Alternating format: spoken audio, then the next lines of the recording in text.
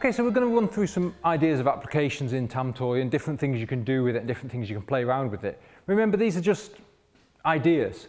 There's loads of ways you can use Tan Tui. Originally, it's supposedly based on the Quran and the way different characters in the Quran can be put together to make different meanings. And so that really integrates into this. You can put every posture together, every shape together, every line together, and you'll find new meanings within it. It's not so much the physical application of the arm, so much as the flow of the body ultimately, that we're trying to look at and investigate. So we're only going to look at a few ideas. There's a lot more to uncover in Tan Tui, there really is. But hopefully it'll give you some ideas about the depth of the practice. So I'm going to use Pete for these applications, if you don't mind coming on, Pete. The first one, the salute. Here, here, here. So what I'm doing is, supposing my opponent is facing me, and let's say I want to initiate, for whatever reason, the fight, and he's got a guard up or something, okay? We'll look at it this way first, and then we'll look into it in more depth. Now, if I try and hit him here, one, his reach is about like mine, so I can't really reach him. If I step straight forward, of course, now I'm equally in danger, so I don't want to play that game. If I step out, straight away, my hand can hit him, okay? Now, he may well be clever enough to block this. It doesn't take a great genius, yeah? But at this point in the form, I continue the turn. So I'm passing, my arc is trying to pass his guard. So if I come here, I can take through the face, I can take his face, okay? So here, I can always put an extra little hand in if I feel it's useful. Here, I can use a hammer fist to unhinge his jaw. I can take the back of his head if I'm lucky enough. If I put it onto more of a circle, because we train the linear path, but you may well use a more Bagua-esque circle for this, then it's even more effective. Now, if he's clever and he switches guard or he presses in on me, oh, yeah. Now, I've still got the ability at this point to move because I've off-angled, yeah? So here, here. Now, if he pushes against me and I don't think I've got the power, I've got this arm coming in and punching. This can also go to take the opposite arm. I can reach right across. So here, I'm entering here, and then this one can come down, take the arm maybe, push in, and now I can take his head. Now, another way of just using this part is I can access from a strike, I'm straight into his opposite shoulder. Now you might think that's daft, because why not hit him in the face? Yeah, in this application where he's being a good student, a good friend, yeah, and he's holding his arm out kindly so I can hit him, it looks a lot better if I hit him in the face straight away, yeah? But no one does that. When he throws a jab punch, I want to stop him on this shoulder. Because if he throws a jab punch and I'm just coming to the face, and he throws the punch, then we're both going to get hit. And it's hard for me to block that.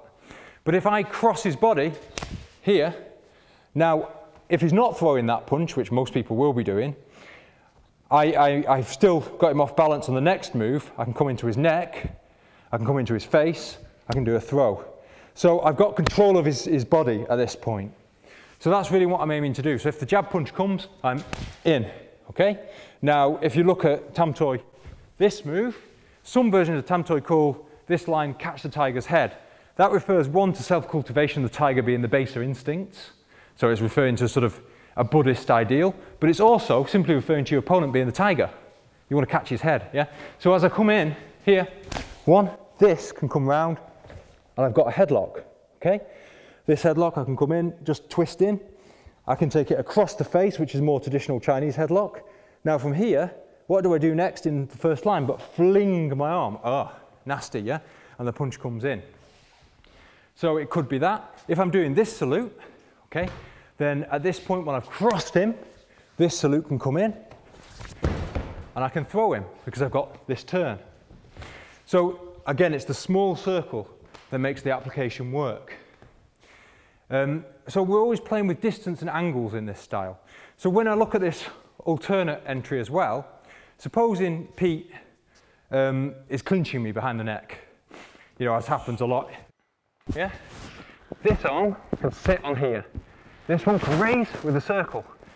it won't work if I just push against his arm. He's strong, yeah? But if I spiral my arm, he starts moving. And again, I have the application of the throw. So this works this way. The other thing I can do with this one, apart from obviously being a knee, which, whilst obvious, a lot of people who practice Tan Tui never train a knee. You have to get a pad, kick it a lot, have someone hold the pad down, clinch the neck, kick them back and forwards along the school. That's how you learn, okay? Don't just do it like this and think you can use a knee. So another application though, is if we're in a sparring situation, I want to attract him upwards so that his intent is backwards, okay? So in other words, he's a bit worried about this, yeah? So as I come here, if he's stupid enough not to do anything, I'll hit him, yeah? But here, now this leg can hook. That's why I'm touching my own leg. And so from that point, I've got a throw or a whole variety of other nasty options that I can do.